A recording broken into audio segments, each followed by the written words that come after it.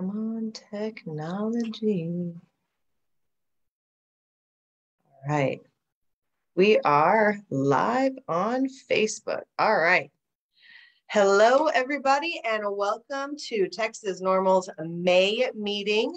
I am joined tonight, well, I'm Jax James, Executive Director of Texas NORML, FYI, and I'm joined tonight with Mike Siegel. So Mike and Julie have worked to put together this great organization called Ground Game Texas. And, you know, I'm going to let Mike tell you a little bit about who they are and what they're doing out there. And I also want to let everybody know we will do some Q&A towards the end to see if y'all have any questions for Mike. So please drop them in the chat or the comments just in case.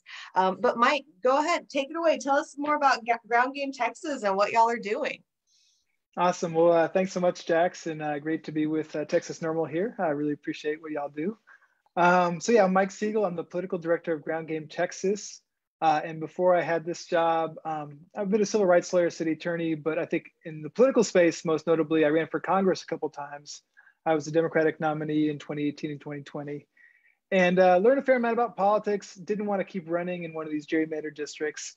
And after the 2020 campaign, joined together with Julie Oliver, a similar kind of progressive activist candidate. We both had like really strong grassroots campaigns, and she didn't want to run again either, but she wanted to stay in the fight. And so we came together to start what we now call Ground Game Texas. And the idea was to respond to a few things in politics in Texas. One is that a lot of people don't vote, you know, no surprise. 2020, 5.5 million Texans who were registered didn't vote. Another 1.5 million, 2 million people could have registered but didn't register. So you got 7 million people on the sidelines. Another problem in Texas politics is that you have these gerrymandered districts. So people who are in the so-called safe districts, including a lot of Democrats you may know about, they don't run strong campaigns in the fall when the general election is happening. They basically run a strong campaign in the spring to win their nomination, and then they don't spend any money in the fall, which means that you have really low turnout in a lot of these urban areas in particular.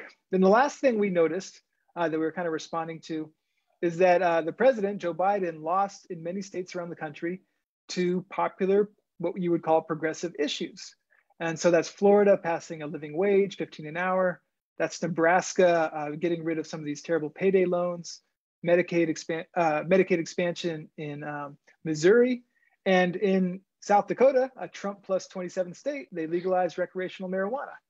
And so Julie and I, we call these issues that are kind of popular progressive issues, workers, wages, and weed.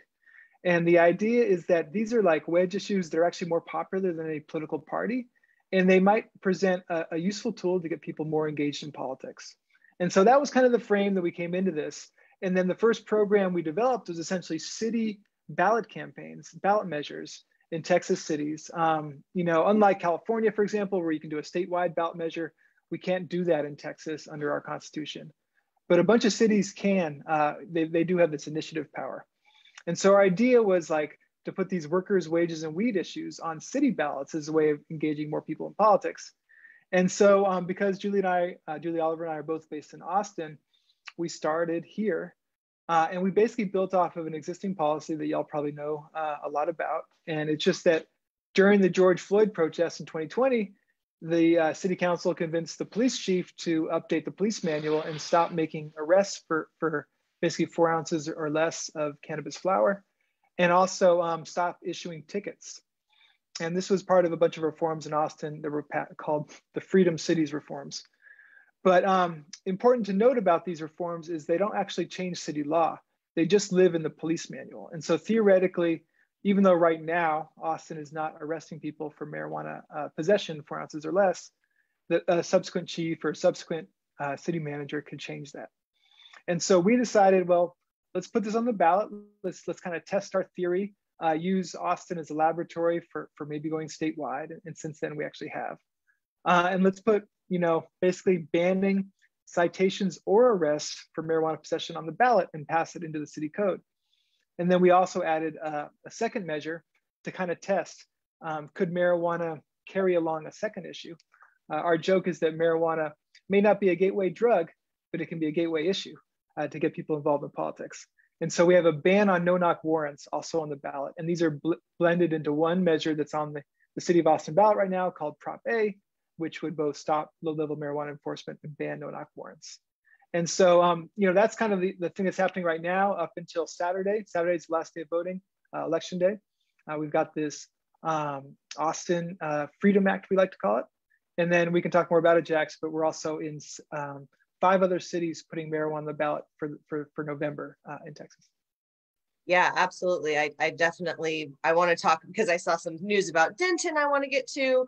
We have people who watch from all over the state. But yeah, I definitely remember that resolution that passed through city council to, restrict the budgetary expenses for any officer time or THC testing, and that can be reversed. So it was very interesting to see this, like kind of budgetary line item restriction being turned into something that we can codify, right? And keep accountability throughout different iterations of oversight, right? So how do you feel like early voting has been going in Austin? Like, I have a yard sign in my yard. I'm sure that a lot of other Austinites do too.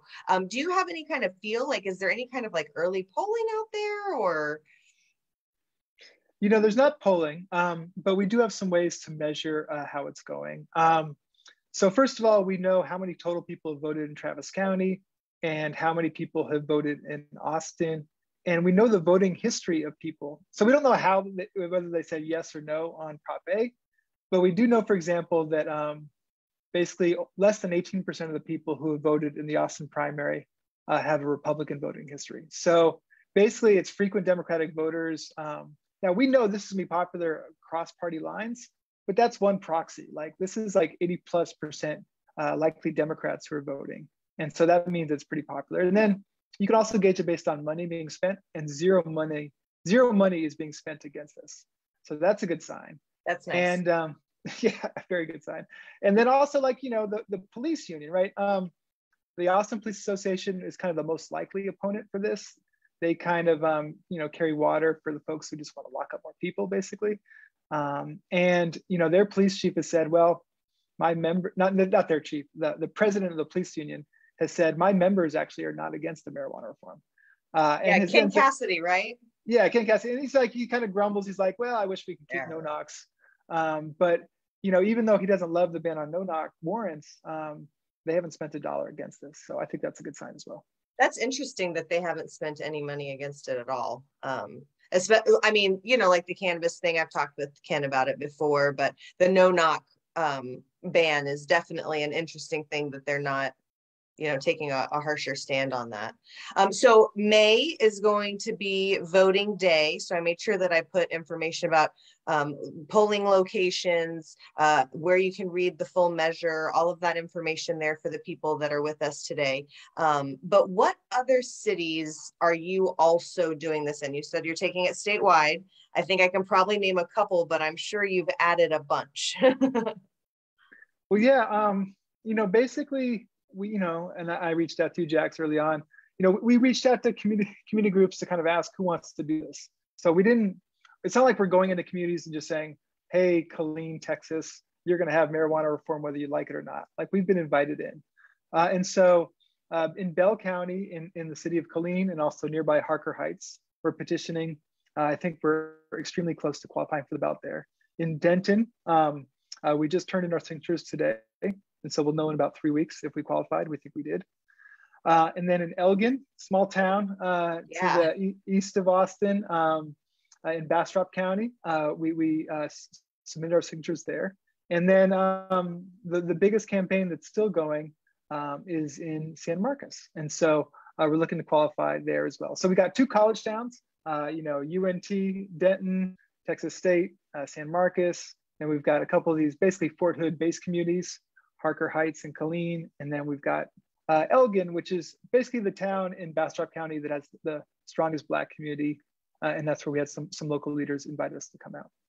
Okay, so it sounds like Denton, you've submitted signatures, but you're waiting for them to be verified, right? And I think I even saw that it was the biggest submission of signatures for Denton County. So congratulations on that, everybody up there. I know you were working with like Texas Cannabis Collective and some local advocates up there. Sounds like in Killeen, you're still collecting signatures. Yeah, In fact, we're still collecting in Killeen, Harker Heights, and San Marcos. okay. I think you kind of get in the weeds. You learn all these rules in each city, but basically in Killeen, we'll actually know the number of signatures we have to turn in after this election Saturday, May 7th, because Oh. like they determine your signature requirement based on the most recent election. So we're going to actually use the one that's coming up. But yeah, the biggest chunk of work left, if y'all have any members in San Marcos, that's where we've got probably 5 weeks or so of work left to go. Okay, we know some people who are based out of the San Marcos area, so we'll make sure that we connect you with them. And I know that you put the link in the chat here for Ground Game Texas, and we've linked to y'all on our site. But if there's a city where you are not yet active and someone is interested in reaching out to you about that, is there a way for them to do that on your site?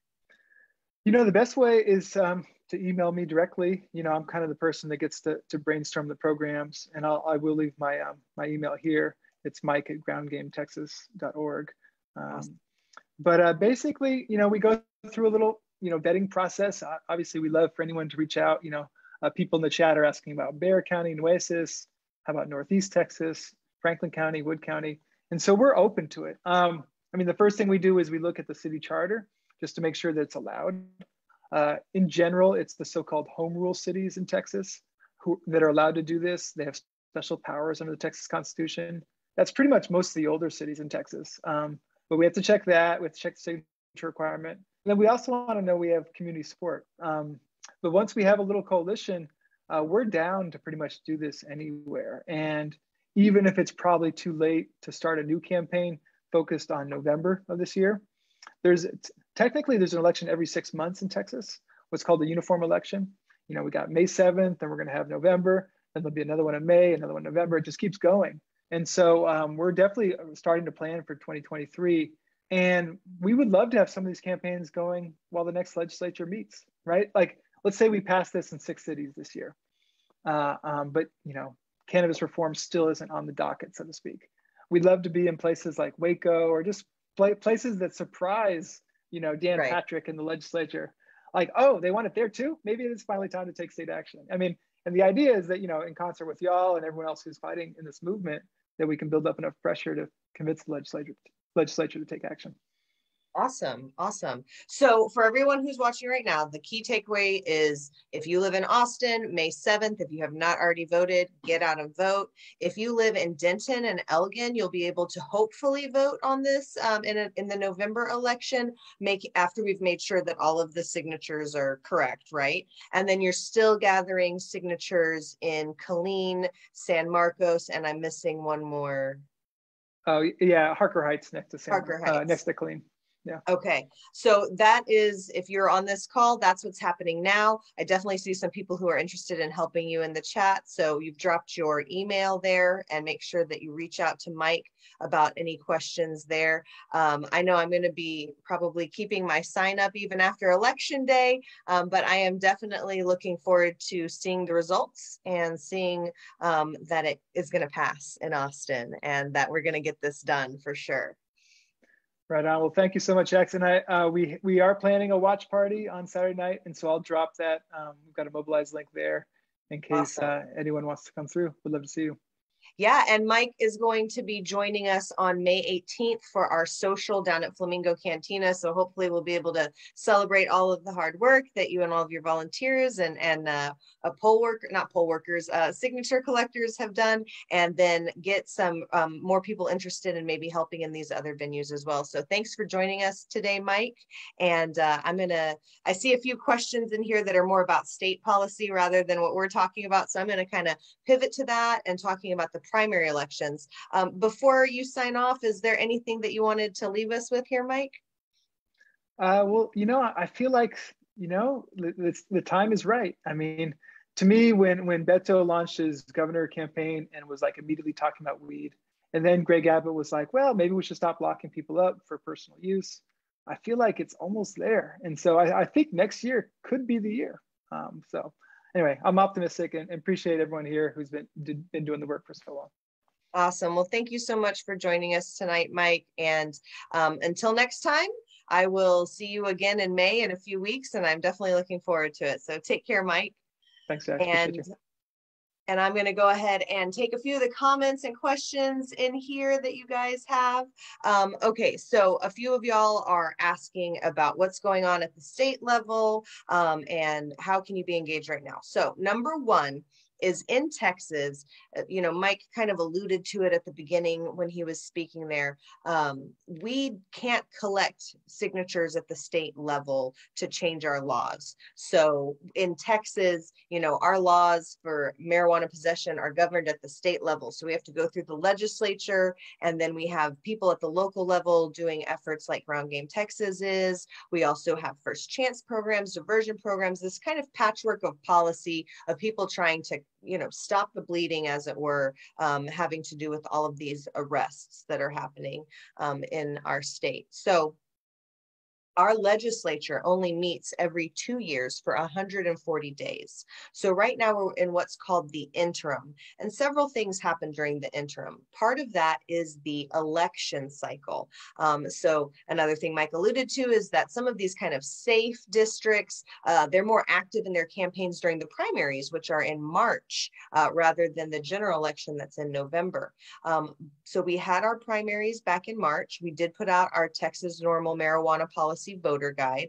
So you can see how incumbents voted in the past, how candidates stand on the issue, and there are some primary runoffs that are coming up. So in the description of the live stream, you're going to see not only the links to vote for Prop A on May 7th, but you're also going to see information about the primary runoffs, when you can vote early and when actual election day, which is May 24th. Now, I will say there are runoffs at the state level happening in both Republican and Democratic runoffs, and there are also some at the local level that are happening. So there's a link where you can find out, you know, what does your ballot look like? What are the people that you would have the opportunity to vote for, and you can participate there. Now, one thing I want to make sure to note for you guys is that if you voted in the, you know, Republican primary in March, you must continue voting in the Republican primary in May. If you did not vote in March, you can still participate, and you can vote on whichever ticket that you decide you want to participate in. So you'll find links all about the voting and the voter's guide there for you. And I did want to let everyone know that essentially, you know, we've got the primary runoffs now. And then in November, we'll have our general election. And just like 6 days after the general election, these new legislators are able to actually draft and submit legislation. And so we've already been talking with some of our key allies about legislation that we would like to see drafted and submitted. So we are also preparing for that high impact legislative session that we're likely facing. So I definitely encourage everyone to go to texasnormal.org, and you'll see our activist training there. And I really encourage you to participate in that so that you understand the process leading up. I want to encourage everyone to participate with the candidates in your area, because once legislative session starts, everybody's real busy. That's not when we're making friends and starting relationships. The time to do that is now. And while they're on the campaign trail, more open to hearing from constituents and from voters. So I will say that. Now, let me kind of click back over here and see if we have any other questions. So Eric is talking about state revenue from cannabis sales, both medically and recreationally. So first of all, Eric, I will say that currently there are no taxes on medical cannabis in Texas. The program is fully supported through very high licensing fees. Now, while high licensing fees, of course, get carried on to the patient, I also don't believe that taxing medicine is proper practice for that. Of course, you know, your medications that you get from the pharmacy are tax exempt, of course. And so we would not really be highlighting state revenue from medical taxes. However, when we're talking about a regulated adult use cannabis market, taxation is definitely one of the things to talk about. There was a white paper with VS where they talked about the billions of dollars that could be brought in through a moderate taxation rate. And I think that that is something that it's also important to talk about that we're learning from other states is those super high rates of taxation actually have not kept people inside of the legal market. It has kind of created a very strong middle market and people even returning to the illicit market. So a lower tax rate is more conducive to long-term maintenance of the adult use market. So that is another thing to consider. Additionally, jobs, right? I think that the VS white paper was saying that it would be between 20 and 40,000 jobs having to do with that. So those are definitely things that we have to talk about whenever we're meeting with legislators and with you know, candidates, potential elected officials.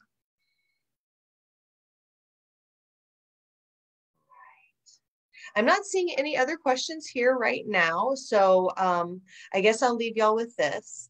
If you are in the Austin area on May 18th, we'll be at Flamingo Cantina. Mike will be with us to talk about the results of the election and what that means, what the next steps are. We'll also have the Mau Mau chaplains there playing some live music for you.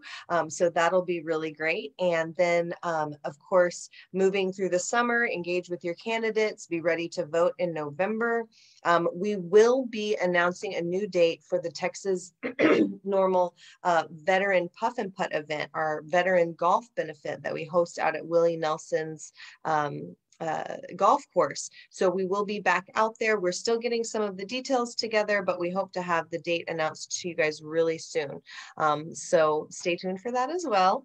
And just make sure you go to texasnormal.org and check out that activist training guide, our voter guide. And if you're not subscribed to our email list, you can subscribe there as well. So I want to thank everyone for joining us tonight, and a special thanks for Mike for coming on to talk a lot about what we've got going on here in Texas and how you guys can be engaged. So on that note, oh, one last thing I do want to say.